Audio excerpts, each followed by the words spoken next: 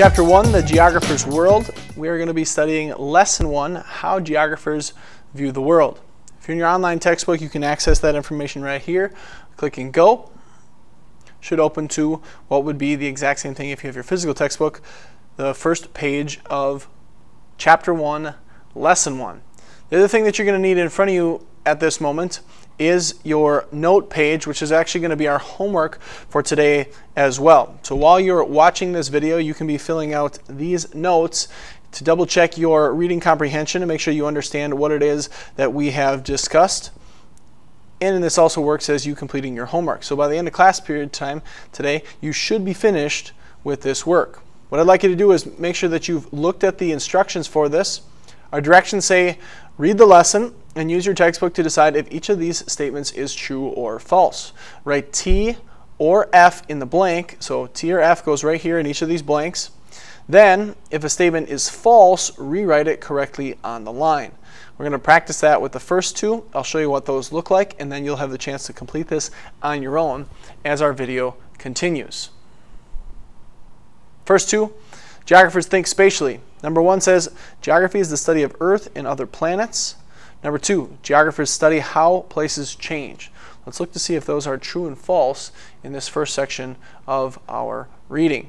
Again, just for today, I'm going to show you what that listening tab feature looks like, and we're going to listen to the narrator go through the very first section, Geographers Think Spatially, in our textbook. Right up here, the headphone tab allows you to open up and listen to our reading. Let's get started. Lesson 1. How Geographers View the World. It matters because thinking like a geographer helps you understand how the world works and appreciate the world's remarkable beauty and complexity. Geographers think spatially. Guiding question. What does it mean to think like a geographer? An understanding of the world is based on a combination of information from many sources. Biology is the study of how living things survive and relate to one another. History is the study of events that occur over time and how those events are connected. Geography is the study of Earth and its peoples, places, and environments.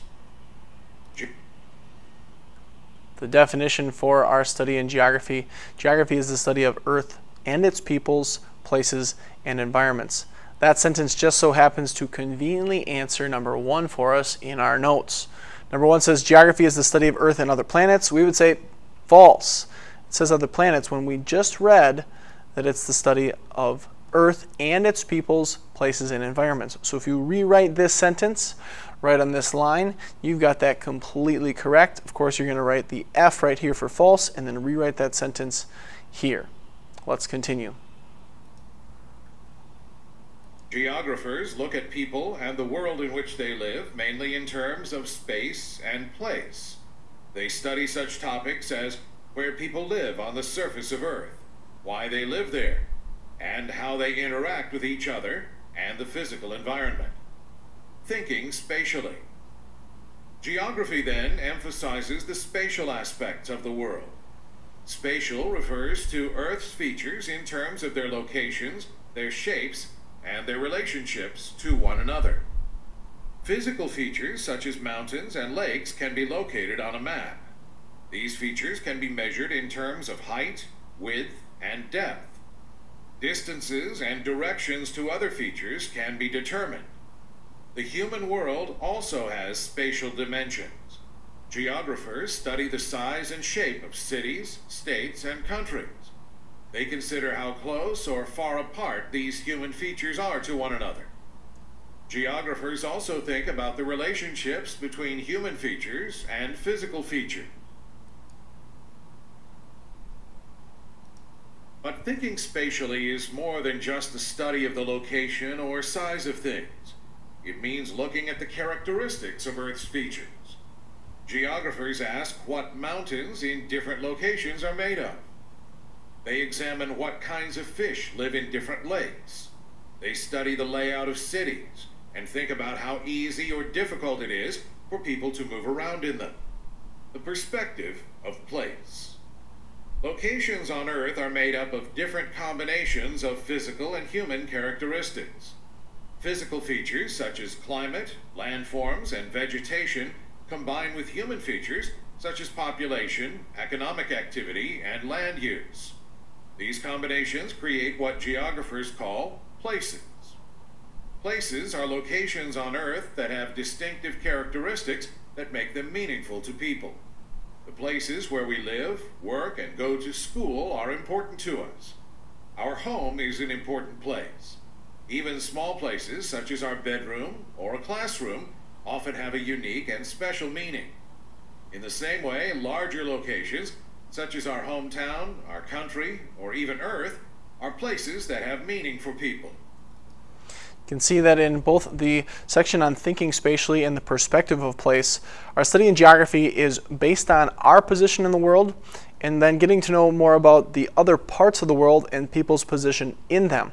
Each and every one of us has probably a distinct memory or a distinct description of what their home looks like, what their city looks like, what their state or country, things that they've seen looks like. All of those perspectives come into play in how we think geographically. One way that geographers learn about places is by studying landscapes. Landscapes are portions of Earth's surface that can be viewed at one time and from one location. They can be as small as the view from the front porch of your home, or they can be as large as the view from a tall building that includes the city and surrounding countryside. Whether we visit a landscape or we look at photographs of the landscape, it can tell us much about the people who live there. Geographers look at landscapes and try to explain their unique combinations of physical and human features. As you study geography, notice the great variety in the world's landscapes.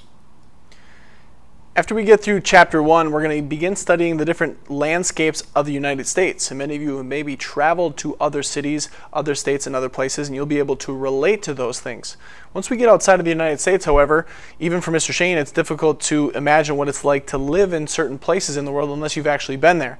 But we're going to use some of the skills we learn in Chapter 1 to help us understand what those landscapes look like and then how that might affect the people that are there. The perspective of experience. Geography is not something you learn about only in school or just from books. Geography is something you experience every day. We all live in the world. We feel the change of the seasons. We hear the sounds of birds chirping and of car horns honking. We walk on sidewalks and in forests. We ride in cars along streets and highways. We shop in malls and grocery stores. We fly in airplanes to distant places. We surf the internet or watch TV and learn about peoples and events in our neighborhood, our country, and the world. This is all geography. By learning about geography in school, we can better appreciate and understand this world in which we live. A changing world. Earth is dynamic or always changing. Rivers shift course. Volcanoes suddenly erupt, forming mountains or collapsing the peaks of mountains. The pounding surf removes sand from beaches. The things that people make change too. Farmers shift from growing one crop to another. Cities grow larger. Nations expand into new areas. Geographers then study how places change over time. They try to understand what impact those changes have. What factors made a city grow?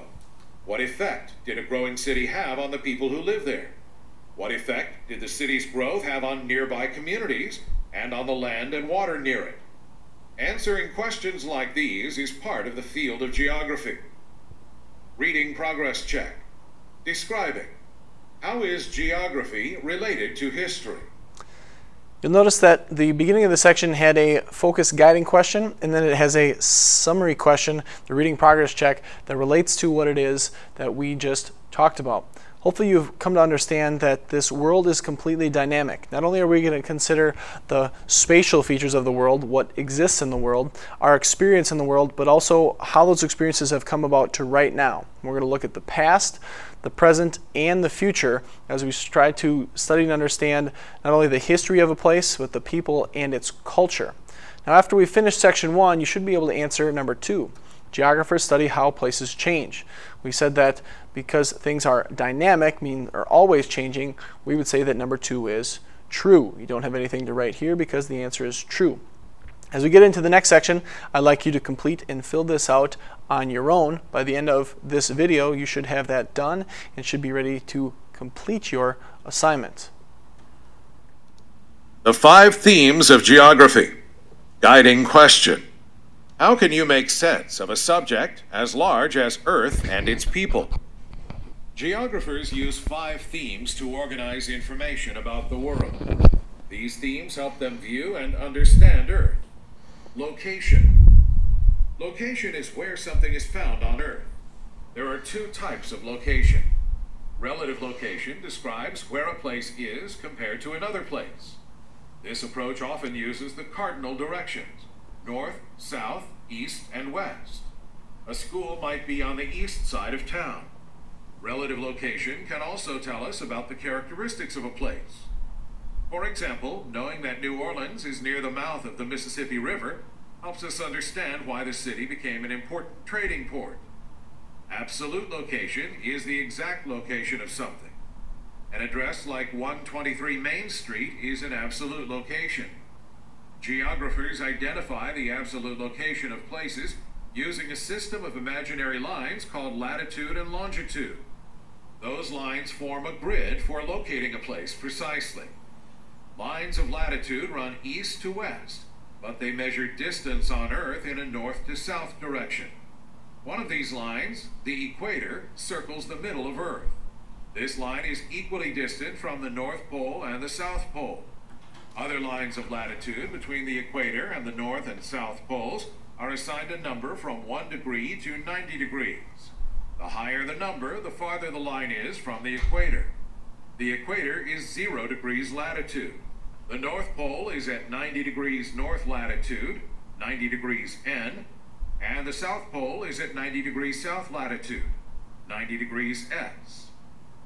You can see here in this picture the latitude lines. I like to say latitude is flat. Flatitude, they run in this east-west direction, but they're measuring north and south from the equator, which is 0. Longitude runs in that north-south direction, but it's measuring east and west from the prime meridian that splits the Earth into 2 hemispheres, this way and that way. Lines of longitude run from north to south, but they measure distance on Earth in an east to west direction. They go from the North Pole to the South Pole. These lines are also called meridians. The prime meridian is the starting point for measuring longitude. It runs through Greenwich, England, and has the value of 0 degrees longitude. There are 180 lines of longitude to the east of the prime meridian and 180 lines to the west. They meet at the meridian 180 degrees, which is the international date line. Geographers use latitude and longitude to locate anything on Earth. In stating absolute location, geographers always list latitude first. For example, the absolute location of Washington, D.C. is 38 degrees north, 77 degrees west. Place. Another theme of geography is place. The features that help define a place can be physical or human. Why is Denver called the Mile High City? Its location 1 mile above sea level gives it a special character. Why does New Orleans have the nickname the Crescent City? It is built on a crescent-shaped bend along the Mississippi River. That location has had a major impact on the city's growth and how its people live. Region. Although places are unique, 2 or more places can share characteristics. Places that are close to one another and share some characteristics belong to the same region. For example, Los Angeles and San Diego are located in Southern California. They have some features in common, such as nearness to the ocean. Both cities also have mostly warm temperatures throughout the year. In the case of those 2 cities, the region is defined using physical characteristics. Regions can also be defined by human characteristics. For instance, the countries of North Africa are part of the same region. One reason is that most of the people living in these countries follow the same religion, Islam. Geographers study regions so they can identify the broad patterns of larger areas. They can compare and contrast the features in one region with those in another. They also examine the special features that make each place in a region distinct from the other. Region, basically, in our own terms of where we live right here in Milwaukee, can be associated with the surrounding area. So you could say that the city of Milwaukee itself, even though it is a place, has a specific region to it because it's different from that of what is outside of Milwaukee. Milwaukee is the largest city in the state of Wisconsin, therefore it has the highest population. It's different from some of the suburban and more rural areas in other parts of the state. We are in the southeastern portion of Wisconsin, which has a different landscape than other parts of the state, such as the northern Wisconsin, which is a lot more forested, or western Wisconsin, which has a lot more rolling hills and topography. A larger scaled region that we would associate with would be the Midwest, where Wisconsin is located around those Great Lakes. Some of the other states in the Midwest would include things like Minnesota, Iowa, Illinois, Michigan, Ohio. That's considered the Midwest region in that area. Human-environment interaction. People and the environment interact. That is, they affect each other. The physical characteristics of a place affect how people live. All right, 8th grade, to better understand the 5 themes of geography that we're looking at in terms of location, the difference between absolute location and relative location, place and region, and the different scale the region can have, I got a quick little video for you to watch that's actually going to take place on a virtual field trip. Let's go to Disney World, way down here in Florida. Come on. A place in geography is a location on Earth that has characteristics that help define it and make it meaningful and special to people. Do you recognize the place in this photograph? It's the Magic Kingdom in Disney World, which is near Orlando, Florida. From this picture, what recognizable characteristics help you identify this place? Location is where something is found on Earth. There are 2 ways of describing location. Relative location compares one place with another place. Often, directions are used to describe relative location. For example, Disney World is located northwest of Miami Beach. Absolute location describes the exact location of something. An address is an exact location. Geographers use latitude and longitude to determine the absolute location of a place. Latitude and longitude lines are imaginary lines that form a grid on Earth. This grid is measured in degrees. By using these lines, geographers can identify the absolute location of the Magic Kingdom in Disney World.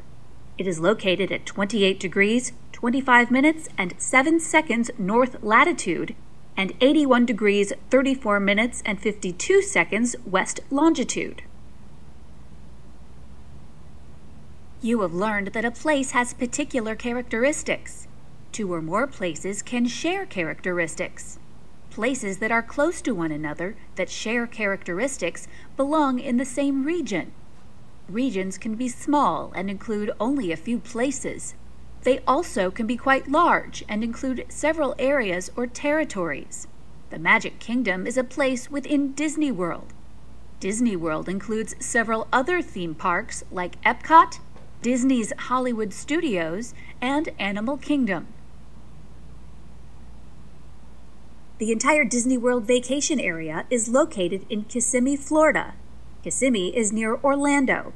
Sometimes Disney World is identified as being in Orlando because Orlando is a bigger city and more people are familiar with its name and location. Orlando is in the middle of the state. This region is called Central Florida. It is a distinct region that is located between the areas of North and South Florida. Central Florida has similar characteristics that distinguish it from other parts of Florida. For example, it has a larger amount of sinkholes than anywhere else in Florida. Western Florida borders the Gulf of Mexico. Therefore, it shares characteristics similar to other states along the Gulf. This region is known as the Gulf Coast. Other states on the Gulf Coast are Texas, Louisiana, Mississippi, and Alabama. Gulf Coast states share characteristics that define this area as a region. Living in a Gulf Coast state is different from living in states in the Midwest, for example. Florida is also part of a larger region known as the South. This region includes several states. Their relative location in the southern United States means that they share characteristics that make up a region. Within the United States, there are many other distinct regions. As you can see, there are many ways to describe where a place is located on Earth. Human-environment interaction. People and the environment interact. That is, they affect each other. The physical characteristics of a place affect how people live. Flat, rich, well-watered soil is good for farming. Mountains full of coal can be mined. The environment can present all kinds of hazards, such as floods, droughts, earthquakes, and volcanic eruptions. People affect the environment too. They blast tunnels through mountains to build roadways and drain swamps to make farmland. Although these actions can improve life for some people, they can also harm the environment. Exhaust from cars on the roadways can pollute the air, and turning swamps into farms destroys natural ecosystems and reduces biological diversity. The environment is the natural surroundings of a place. It includes several key features. One is landforms, or the shape and nature of the land. Hills, mountains, and valleys are types of landforms. The environment also includes the presence or absence of a body of water. Cities located on coastlines like New York City have different characteristics than inland cities like Dallas. Weather and climate also play a role in how people interact with their environment. The average weather in a place over a long period of time is called its climate. Alaska's climate is marked by long, cold, wet winters and short, mild summers. Hawaii's climate is warm year-round. Alaskans interact with their environment differently in December than Hawaiians do. Another component or part of the environment is resources. These are materials that can be used to produce crops or other products. Forests are a resource because the trees can be used to build homes and furniture. Oil is a resource because it can be used as a source of energy. Basically, human-environment interaction comes down to the two factors in which humans affect the environment based on a lot of those different ideas of climate, the resources, the landscape, and then how we actually use those same factors and affect the environment because of our settlement and our development at the same time. Continue. Movement. Geographers also look at how people, products, ideas, and information move from one place to another. People have many reasons for moving. Some move because they find a better job. Sometimes people are forced to move because of war, famine, or religious or racial prejudice. Movement by large numbers of people can have important effects. People may face shortages of housing and other services. If new arrivals to an area cannot find jobs, poverty levels can rise. In our interconnected world, a vast number of products move from place to place. Apples from Washington State move to supermarkets in Texas. Clothes produced in Thailand end up in American shopping malls. Oil from Saudi Arabia powers cars and trucks across the United States. All this movement relies on transportation systems that use ships, railroads, airplanes, and trucks. Ideas can move at an even faster pace than people and products. Communication systems, such as telephone, television, radio, and the internet, carry ideas and information all around the earth. Remote villagers on the island of Borneo watch American television shows and learn about life in the United States.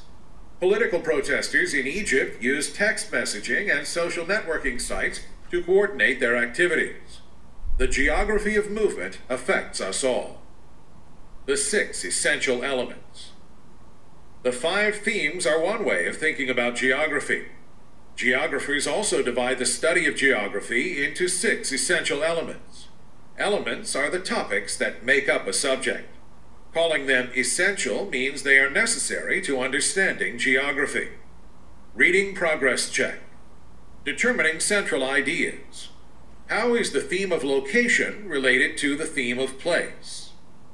If you look at the theme of location, it comes down to two factors: relative location and absolute location, where relative location describes where a place is compared to another place, as in maybe using directions of this is north of or south of, where absolute location uses that latitude longitude factor. The idea of place goes to describe what is actually in that location, the factors that make that place completely unique. Skill building. Guiding question. How will studying geography help you develop skills for everyday life? Have you ever used a web browser to find a route from your home to another place? If so, your search took you to a website that provides maps. If you followed that map to your destination, you were using a geography skill. Interpreting visuals. Maps are one tool geographers use to picture the world. They use other visual images as well. These other visuals include graphs, charts, diagrams, and photographs. Graphs are visual displays of numerical information. They can help you compare information. Charts display information in columns and rows. Diagrams are drawings that use pictures to represent something in the world or an abstract idea. A diagram might show the steps in a process or the parts that make up something. Critical thinking. Geographers ask analytical questions. For example, geographers might want to know why earthquakes are more likely in some places than in others. That question looks at causes. They might ask, how does climate affect the ways people live? Such questions examine effects. Geographers might ask how the characteristics of a place have changed over time. That is a question of analysis. Or they could ask why people in different nations use their resources differently. That question calls on them to compare and contrast. Learning how to ask and answer questions like these will help sharpen your mind. In addition to understanding geography better, you will also be able to use these skills in other subjects. Reading progress check. Analyzing. How do geographers use visuals? Take a look at the skills that we're working on building in geography. It's based on understanding more of the world in which we live. Now, God has called us to be stewards of this world, stewards of His creation. It makes sense for us to want to learn as much as we can about the world, its peoples, its places, so that we can best serve this world during what was called our time of grace, during our life here. If we come to a better understanding of this world and then the world that God has planned for us, the future that He has, the hope that we have in heaven, we'll come to understand a little bit better more of what we're supposed to do in this world, to preach and teach the good news, to share with each and every people in the world what Jesus has done for them and the love that He has for them. I look forward to studying more about how geography can help influence the way in which we know more about the world, and then we can use those skills and that information to continue to advance God's kingdom.